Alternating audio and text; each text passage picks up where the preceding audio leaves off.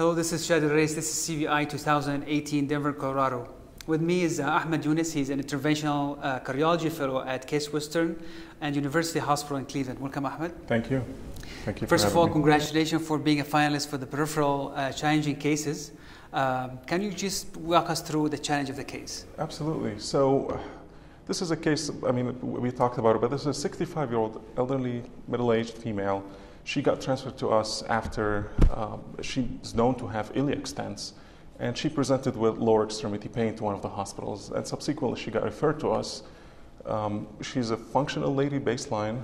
They tried to do angioplasty, got better afterwards, but then got worse. The pain required narcotics, which is unusual.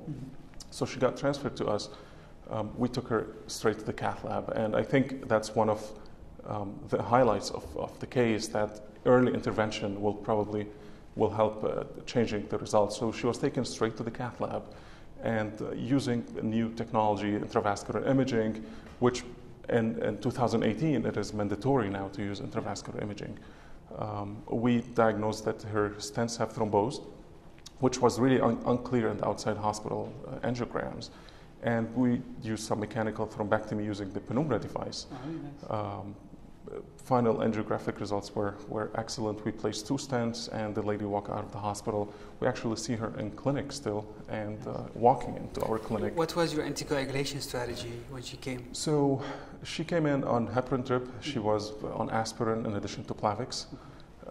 But still, we suspected that this is a fresh thrombus that occurred over the last week prior to presentation. So she got discharged on Coumadin this time. Coumadin, aspirin, Plavix, with an intent to drop the aspirin at some point in a month. You said it's bilateral iliac stents, right? She did. Yeah. And where did you put the penumbra at? Was it Cat 8, Cat 9? So the penumbra device, we went both bilateral common femoral arteries, and it is an 8 French system. So we go up with our guiding catheter, and it's constantly suctioning blood and thrombus. Yeah. And we did it both sides. Nice. Yeah. And no stenting after that, just... So we did. So that's the highlight of the case. So we did intravascular imaging. The working diagnosis that the stents were undersized, the index procedure, the stents were undersized for the sizing of her iliacs and the aorta. So we ended up putting 2 8-0 stents and building a new carina in the distal aorta. Nice, okay, very interesting. So shifting gears, how CVI is different compared to other cardiology meetings? Yeah. As a fellow going to be an early career soon? So this is my first time attending CVI, and I actually heard about it from social media and from my mentor, Dr. Mehdi Shishibur, and we were encouraged to attend to see what's new.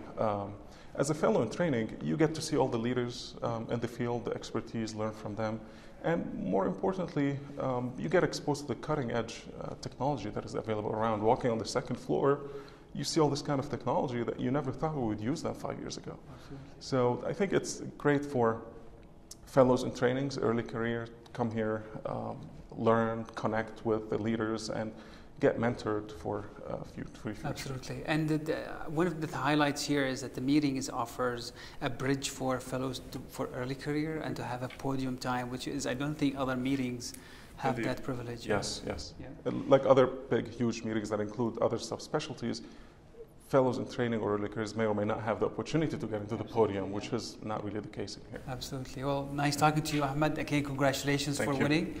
And watch this video and the other videos on CVI website as well as the YouTube channel. This is Shadi Reis from Denver, Colorado. Thank you. Thank you.